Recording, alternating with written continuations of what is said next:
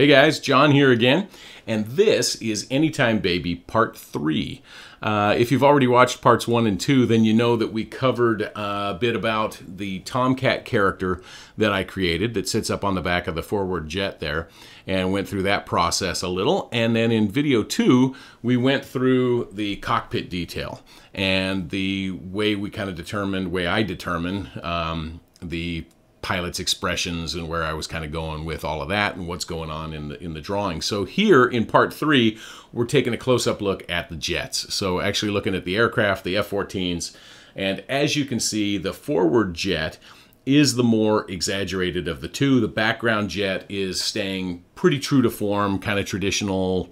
You know, it's not too far off of an actual F-14. The idea being that when the cat takes over, everything gets a little crazy. So in any case, here you see that I'm detailing in on the cartoony side some of the details and the equipment and panel lines and so on that you would actually see on an actual F-14. But I've added an artist license, if you will. I'm taking some freedoms here with some of that detailing. So the idea is that the equipment looks accurate and that it's where it belongs, but that I'm able to go through and characterize it. So that's what's happening there. You'll see that a lot of the lettering and the numbering and those kinds of things are being added in freehand, as well as the Jolly Roger we just showed there on the tail. He too is surprised by the cat being up on top of the airplane. Here I'm adding highlights and some of the panel lines and rivets and shadows and so on.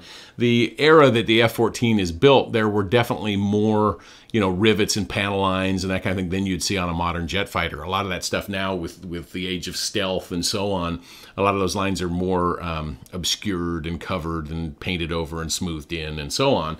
So for me, that's a lot of fun to go back through and to add in some of those details. So here you're seeing the background jet. I'm piecing in some of the markings and the shading under the jet intakes and the fuel tanks and so on.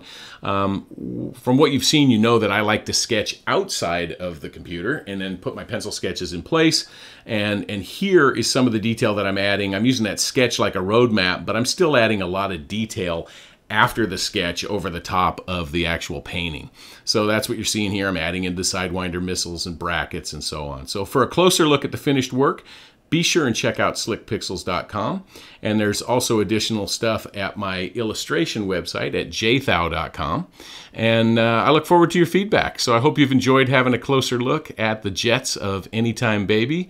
And here's to the F-14. See you next time.